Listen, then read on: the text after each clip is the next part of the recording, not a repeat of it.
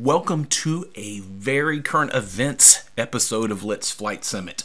We're going to be talking about the Iskander, as NATO knows it, the SS-26 Stone. This missile is a short-range ballistic missile system. It was originally started in 1988 to succeed the infamous Scud missile. But because of the collapse of the Soviet Union and the turmoil that followed, it wasn't until 2006 that this missile system actually entered service. There's three versions of this system. The E model is the export version. The K model includes cruise missiles. And the M model has two 9M723 ballistic missiles. Now it's these 9M723s that we're going to be looking at for this episode. Now the 9M723 missile comes in a few different versions itself. You've got one that carries a high explosive warhead, one that carries a high explosive penetrator, which is for hitting buried targets. You got submunitions, you got thermobaric, even got a nuclear warhead. So if you look around the internet, you're going to find some different values for dimensions and masses and stuff like that. And what we're going to do is we're going to go with a launch mass of 4,615 kilograms. We're going to max out the payload at 700 kilograms. And we're going to go with a length of 7.3 meters and a maximum diameter of 0.93 meters. Iskander is reported to have a maximum range of 500 kilometers. But take a look at that maximum reported altitude of 50 kilometers. There's something not right about that combination of numbers. You see, with a ballistic missile, when you're at your maximum range, there's only one trajectory that'll get you there. But if you're less than your maximum range, there's actually two. There's a high one, which we call lofted, and a low one, which we call depressed. Now, looking at the maximum velocity for this missile, it's 2,100 to 2,600 meters per second. We combine that with the launch mass, we can actually get this missile a lot further than 500 kilometers, upwards of 700 kilometers, according to our simulation. So what that's telling us is that the Iskander is flying a depressed trajectory. So why is it 500 kilometers then for our maximum range? Well, that's to make it compliant with the now defunct INF treaty. Now, your standard 9M723 missile has 5 sections in it. There's the nose, and that's going to contain the radar seeker. There's a payload section, which is where your warhead, your submunitions, the fusing, all of that stuff's going to be. And there's going to be an instrument section behind that. It's going to have different types of avionics and power. And propulsion section is going to be made up entirely of the solid rocket motor. Now, let's step back and look at the nose, payload, and instrument section. Look at that shape. We've got a rounded shape on the nose, which is actually the tangent ogive. We have a conic section for the payload and instrument. What it turns out is when you have a cross-sectional area that varies with the body station on the missile, you can produce a lot of lift in it. When you combine these with the high speeds that this missile can attain, this thing is going to produce some lift and it's going to have some maneuverability. Another advantage of this shape, lower radar cross-section from the front. The Iskander is going to use this to delay detection and cause problems tracking for any kind of ground-based air defense radar. The tail section on this missile is busy. First, you have 4 aerodynamic fins, which are used for steering and stability anytime during the flight. You also have 4 thrust vectoring vanes, which are positioned right outside the rocket nozzle, and they're used for steering during the boost phase of flight. Now, a thrust vectoring vane is simply just an aerodynamic fin, but it's made of a high temperature resistant material, and it works against the high speed flow of the rocket motor. You've probably also noticed there are several other objects on the base of this missile, and they're more than likely countermeasures. It is reported the 9M723 does carry radar countermeasures, and putting them on the base of the missile is a pretty good place to have them.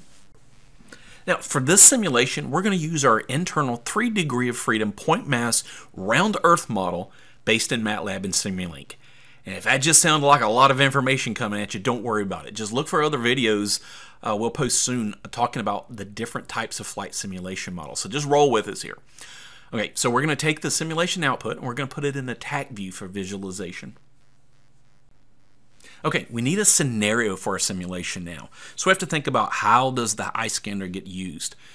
Well, it's fast, it's got a big warhead, so you're going to use it typically for high value targets, things that you need to dispatch fast and with some certainty. So we're going to be attacking control centers, surface area missile sites, air bases, stuff like that. Okay, so we got to put the Iskander somewhere now. It doesn't really matter because it's mobile. I could launch the Iskander from a McDonald's parking lot if I wanted to.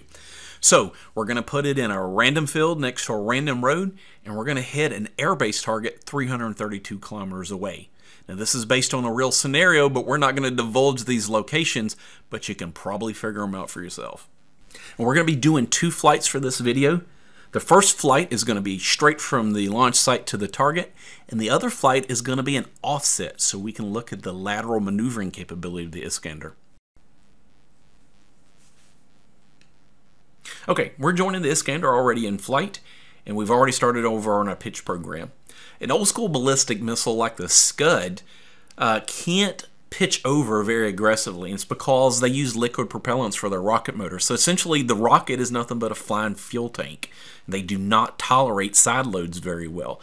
So old school ballistic missile, space launch vehicles, they have to use what's called a gravity turn or modified gravity turn, which is essentially what you try to do is minimize your aerodynamic loads while letting gravity turn you from the vertical over to the flight path angle that you need to be at burnout.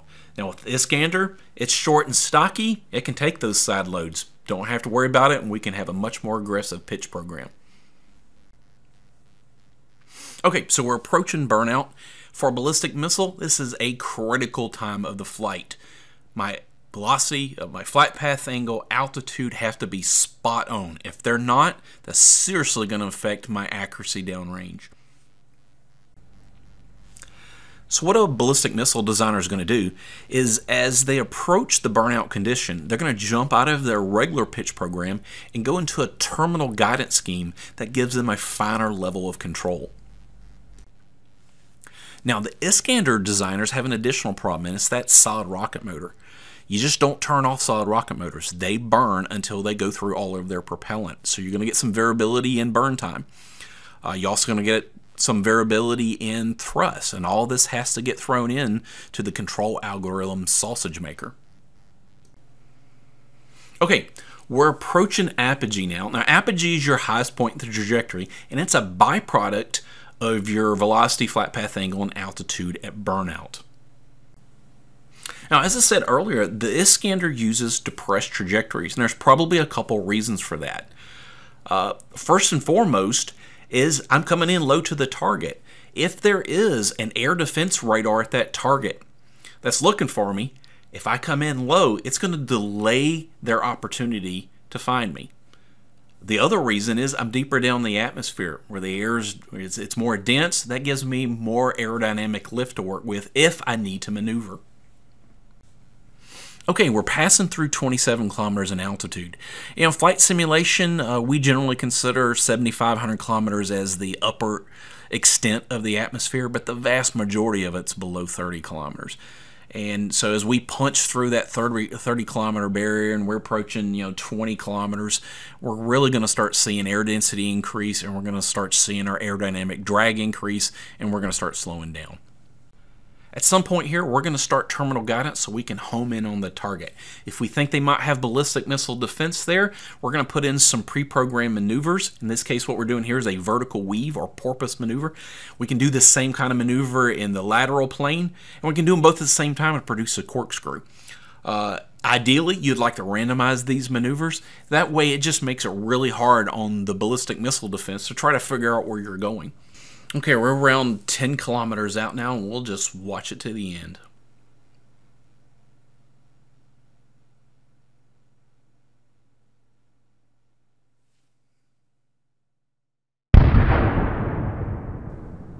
Okay, don't read too much into the accuracy of the simulation. We use a much simpler guidance and control model than the real missile. I mean, the real missile's got inertial navigation. It's satellite aided with GPS and GLONASS, and it also uses digital scene mapping for terminal guidance. So it's using its radar to look out and compare the returns against a image of what the target should look like. And reportedly, the Russians have a secure data link on the missile, so they can change the target in flight from either the ground or an aircraft. So it's pretty cool stuff. Okay, for our offset case, what we're going to do is we put in a 5-degree error in the launch azimuth, and that's the red missile. We also included the green missile, which is the last flight we just looked at. It's direct from the launch site to the target. Now, during most of the boost phase and mid-course phase, there's not a lot of difference in these missiles. So at some point here, we're going to go into fast forward. That way we can get to the terminal phase of the flight.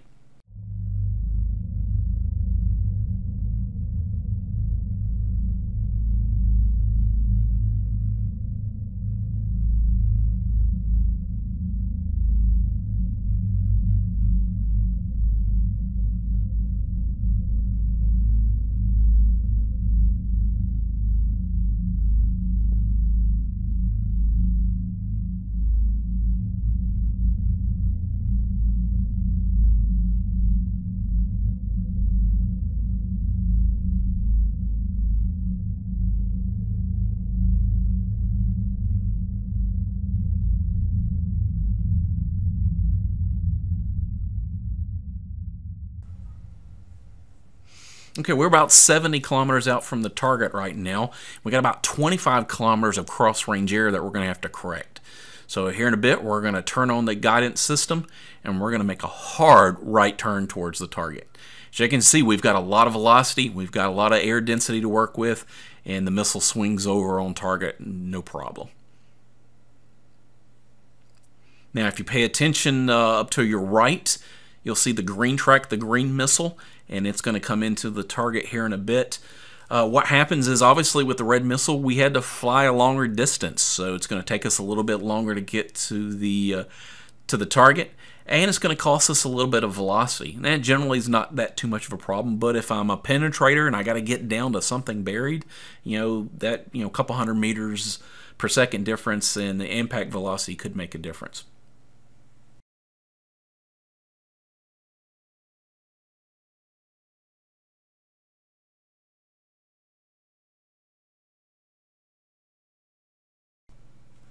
And that wraps it up for this episode. Hope you found it entertaining and educational. And if you did, hit that like and subscribe button. I'd appreciate it. And so you can stay in touch with us. We'll be coming with more videos, especially the Iskanders. We want to take a look at those cruise missiles sometime in the future.